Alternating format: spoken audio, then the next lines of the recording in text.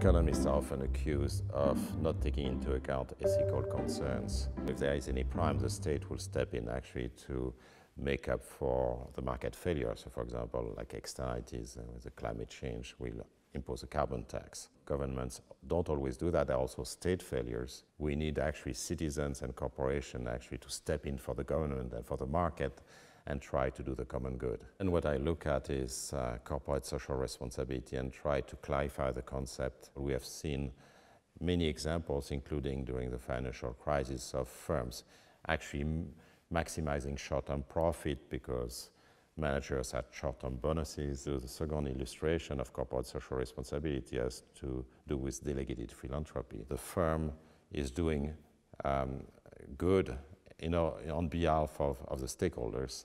So I, as a consumer, I'm willing to pay a little bit more for my coffee if I know it's fair trade coffee. And finally, there is the philanthropy, which is a reduction in profit. So basically, the firm uses its own money, the shareholders' money, in order to achieve the common good. It's a very controversial thing, but given there are also state and market failures, something has to be done at some point. So I think some limited amount of that philanthropy is actually quite useful.